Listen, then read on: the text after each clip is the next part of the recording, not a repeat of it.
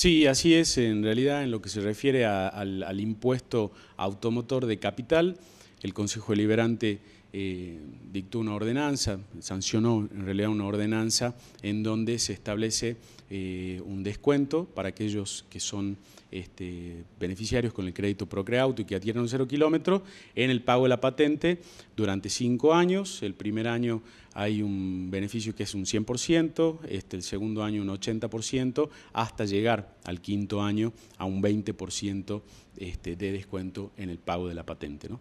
¿Esto ya entra en vigencia a partir de ahora o hay que aprobarlo todo? Se tiene que promulgar por el municipio, por el Ejecutivo Municipal, para que ya pueda acceder al beneficio todos los usuarios. Faltaría ese paso, pero hubo consenso de todos los bloques, salvo el Partido Obrero, que inentendiblemente se opone a esto, cuando si se tiene en cuenta que lo que busca el plan PROCREAUTO es sostener a la industria automotriz. Tengamos en cuenta que el año pasado hubo récord de ventas en vehículos, en este año hubo dificultades, hubo una merma en esta actividad económica, lo cual afecta principalmente a los trabajadores del sector. Entonces, que se lance un plan de estas características para incentivar el consumo, para que en definitiva promover a la actividad industrial que beneficie al usuario, porque tengamos en cuenta que lo que hace el PROCREAUTO es también congelar los precios de los vehículos, hubo reducciones en los precios